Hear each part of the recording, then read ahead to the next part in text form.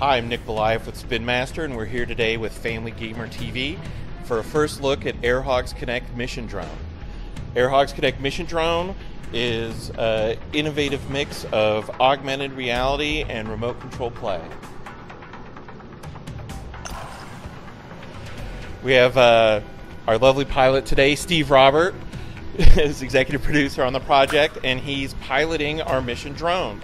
As you can see right now, he's transformed our meeting room into a sci-fi universe where he is the pilot of the mission drone, and at his disposal he's got a Commando that he can launch from the ship. Firefighter. Time to rock and roll. Yes, boss. Time me. The Commando. On it. The Commando is your operative on the ground. He rescues civilians, fights aliens, and is all around an awesome guy. Steve is using the grappling hook, and he's now picking aliens up for future research, as well as rescuing civilians, and eventually we'll use the grapple hook to bring the Commando back into the ship.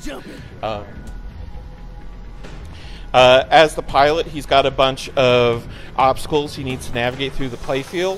If you want to fly through the ring, please, Steve. These are sort of skill points that you can do as you go through the levels, and it helps you unlock special rewards, as well as prove that you are one of the best pilots in the land. Sure. All right. Time for some drift action. Yeah. So now the Commando's going down and rescuing some civilians, and then Steve will use the engineering function and the grappling hook to rescue them. I love this job. Fill her up. As you go through the game, there's over 30 scripted levels for the onboarding experience, as well as you might have seen there, Steve just knocked into the building. With these virtual buildings, the ship is the strongest thing in the universe, so you can actually knock them over. But Steve's a good pilot, so he only bumped into them, and they're still structurally sound. How awesome am I? Pretty awesome. So Steve is working at finishing all the objectives. You can see in the top right corner of the screen, it's got sort of a layout of all the objectives you have to do. As you finish each one, they get check marks. Look at that. Good job, Steve. You just got a check mark. Yeah. Another interesting innovation with Mission Drone is that your mobile device, whether it's a smartphone or a tablet, is what actually flies the Mission Drone, and you tell it what to do. So this makes for a super easy flying experience where people that aren't necessarily good at flying drones will have an easy time flying it, but people that are experts at flying drones, look at this, Steve is flying with no hands right now, and it automatically landed with one of his special power-ups. Steve has just completed that level, and he's off to his next challenge in Mission Drone. There's not a multiplayer mode, but there is an online leaderboard, so you're going to show some of that. Sure. So here you are. I'm ranked 15, so I'm fully ranked up, which is the same thing as a level, so think of it as level 15. And then here you get to see me on the global leaderboards based on rank. So you're doing pretty well at the minute, 45 globally. It's not super great, but I should be doing better, but I'm going against a lot of people here. And then you also have leaderboard with your friends. So you're able to add friends and go against them. I have no friends at the moment, but that's exciting. So if you had someone else in the family, maybe the wider family who was playing it as well, then you'd see how you were doing, and it's sort of a needle match. So it's based on your friends and based against your rank.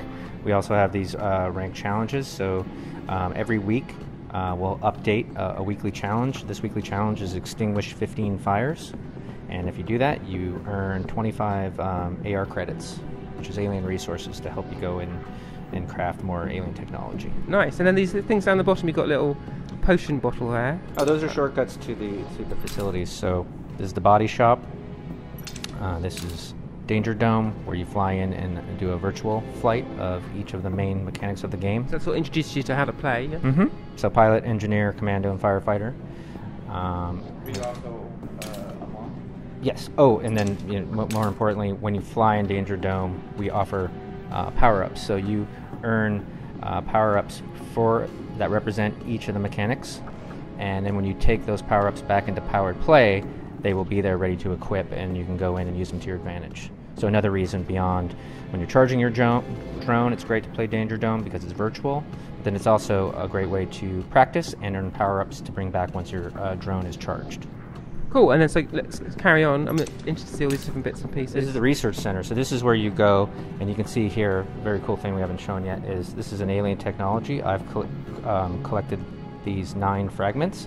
Once I drag this into here, it actually goes, okay, I've just crafted the matter splatter. This is another gun to equip in-game and bring with you in-game to take to your advantage. So you would slowly unlock, as you collect these things, you slowly unlock those as you play through. As you collect alien technology, that's right. And in terms of the sort of length of the game, do you have a feel for how long it would take to play through that maybe once? Obviously you can play levels multiple times, but just that, getting through it. To get to where I am now at rank 15, it would take a very long time. If you're a hardcore player, it'd probably take you a week or longer. Yeah. Play sessions typically run 10 to 15 minutes, depending on how much time you spend in headquarters, based on how much time you spend in powered play. Great. Okay, that looks really good. Thanks for your time. Thank you.